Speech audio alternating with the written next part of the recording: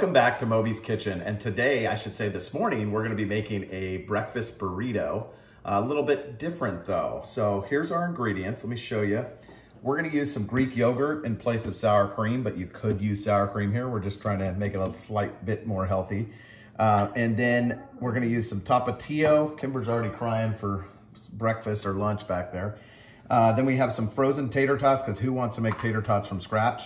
We're going to be using, here's the difference here. We're going to be using some diced pancetta on this one because we had this from another recipe, and I thought, hey, let's try this in a breakfast burrito. Usually I use bacon here, and I love chorizo as well, which I'll make another breakfast burrito down the road with all that. We're going to need 3 eggs. I'm making one good-sized breakfast burrito. I've got about a cup, 3/4 of a cup to a cup of shredded Colby Jack. You could use your favorite cheese here. And then I've also got some crumbled Mexican cheese here. Queso fresco. Queso fresco, thank you, Bobby. I couldn't remember the name. And then we've got some finely diced red onion. Then I love this La Victoria taco sauce. I like the hot usually, but we had the medium, so we're gonna go with that. We've got kosher salt, black pepper. We've got some milk to mix our scrambled eggs. And then of course we have our tortillas. You want a good sized burrito sized tortilla. I would say even bigger than this, but this is the biggest we had in the pantry, so we're gonna go with it today. So let me get everything ready to go and we'll move on to the next step. Okay, so first we're gonna scramble some eggs. So I broke the first 2 eggs in here. Let's get the 3rd egg in there. You can use as little or as many eggs as you want here.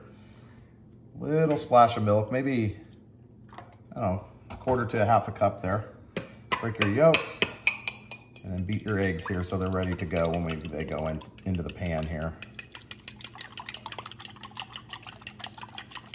And you know, I don't go too crazy with the beef. I like to leave a little bit of the yellow sort of streaks in it. I think it adds some good flavor.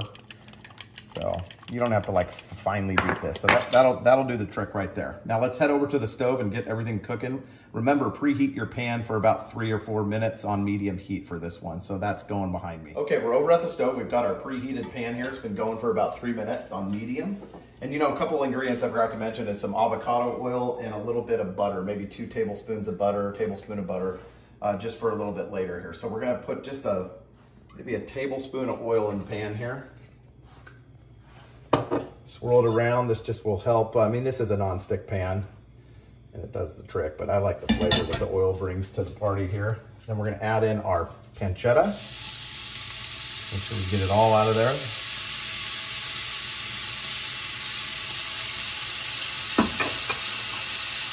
Going.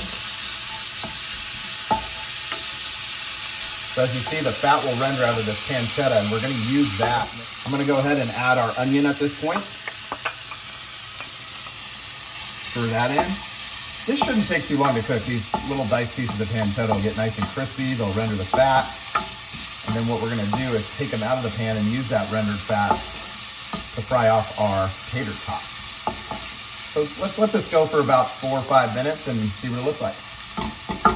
Okay, so our pancetta's been frying away for about 5 minutes here. It's nice and crispy. It's rendered a lot of fat here.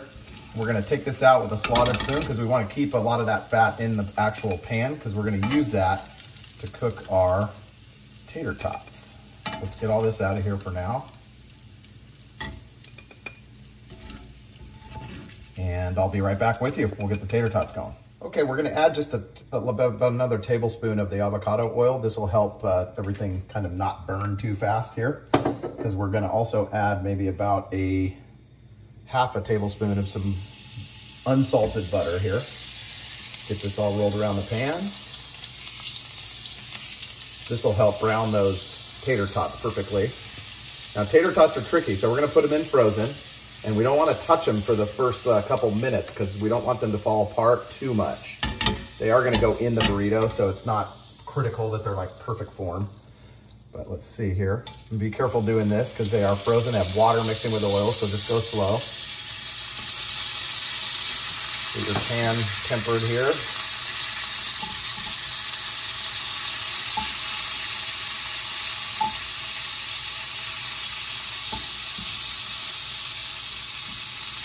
All right, so we're just gonna let those fry away for a little bit and I'll be back with you when we kind of flip them over or roll them. Okay, so we've been frying our tater tots here for about 3 minutes. Let's shake the pan, see how, if any of them are just loose by themselves. We don't want to, see, they kind of will tear sometimes. You have to be very careful. So kind of scrape the ones that don't. And like I said, if they tear a little bit, it's no big deal. They're going inside the burrito. So they don't have to be the prettiest tater tots ever. You want to get them rolling around. You can see they're browned up nice and crispy.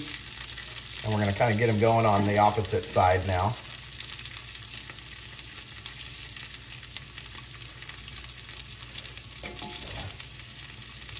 There we go. Let's let this go for a couple more minutes. See how they look.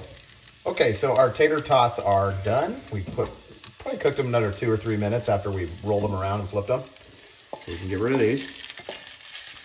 Put them on a paper towel.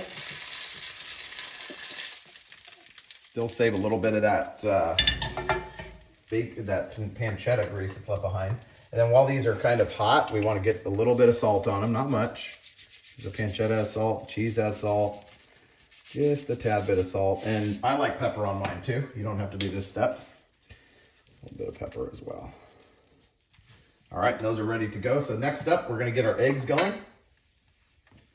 So remember, we did just a light beat to them, so there's a little bit of yolk you can see still.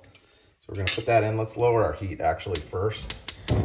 We're gonna put it down to maybe medium-low heat because our pan's pretty hot still, so we don't want the eggs to cook too fast, but we like fluffy eggs. Okay.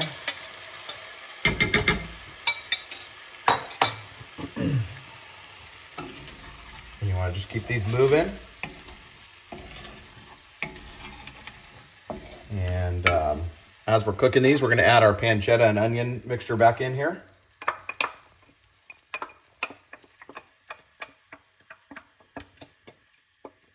I don't want to waste any of that beautiful pancetta, huh? Okay. Stir this all in so it's incorporated nicely throughout the eggs.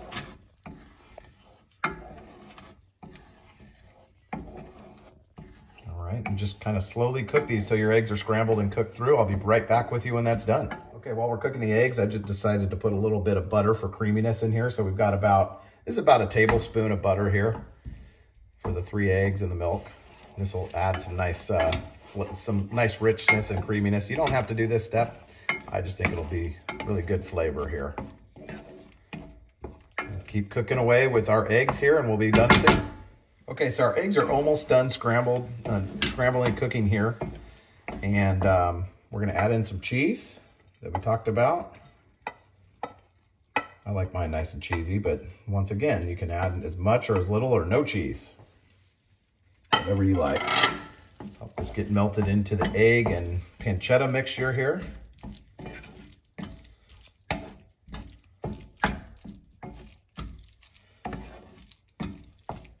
And we're gonna go for another minute or so till the cheese is all melted.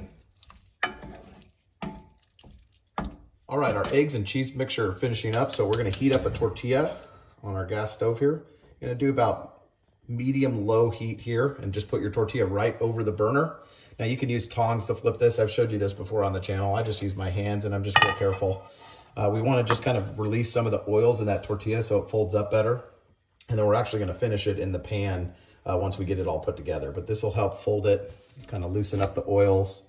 You just kind of flip it a few times until you get, you don't need to get it like super crispy in this stage here because we're gonna put it back in the pan here to finish it off. Okay, so here's our first step of building our burrito here. We're gonna add a layer of the tater tots here. Remember to kind of keep it away from the edges. It'll make it a lot easier for folding. And then we're going to add, sorry, I'm kind of blocking the camera here. We're gonna add our egg, cheese, and pancetta mixture, as much as you like here. All right. And then we're gonna finish with a little bit of tater tot action here too. And then I'm gonna take you right over here for a minute and I'm gonna show you what else I put inside here. Okay, so we're gonna start with our La Victoria taco sauce. You can put your favorite taco sauce here or none at all. Once again, salsa, you can do whatever you want. A little bit of this. And then you're gonna do a little bit of the Greek yogurt. You could, once again, do sour cream here too if you prefer, or leave this out too. I like a little, it adds a little creaminess to it. I like it. All All right, and then what we're gonna do is fold this up and we're gonna bring it back to the actual pan. We're gonna clean that pan out, wipe it out a little bit, and then we're going to kind of finish by crisping this up a little bit here. I'm not the greatest burrito roller, but I think I'll get the job done here good enough. All right, we'll be right back with you at the stove. Okay, so I've wiped out our pan a little bit here, and I'm gonna add another maybe tablespoon of avocado oil. Let's get this pan, we're on medium heat once again. Let's roll this around a little bit.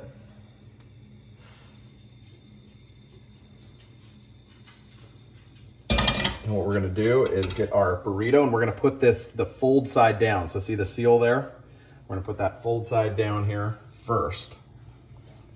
And our pan probably should be a little hotter than this, but it's okay. We're gonna just let it go until we get a nice little golden brown vibe on the other side, then we'll roll it over and do it on the other side as well. So we'll be right back with you. Okay, so this is going about 2 or 3 minutes here on our seam side down. So let's flip it and get the other side. That's perfect. That's the golden brown we want. That helps kind of seam it up here and cinch it up so it doesn't leak quite as much. So we're gonna do about the same thing on this side, about another minute or 2 on that side, because the pan does get hotter as it goes, so it usually doesn't take as long on the second flip. Okay, so our burrito is done, our beautiful breakfast burrito. You can hear it. It's got some crisp on top. We're gonna cut this in half, take a look at the inside. I like to do maybe an angle cut with this. What do you think, Bobby? Angle cut? Looks better.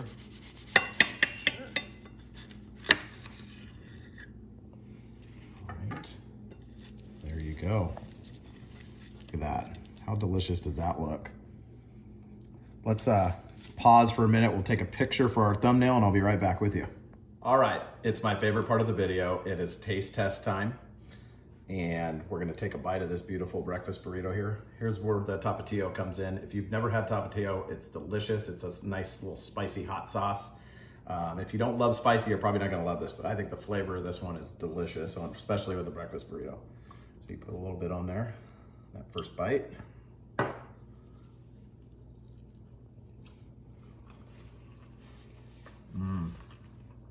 There's just something great about a good breakfast burrito.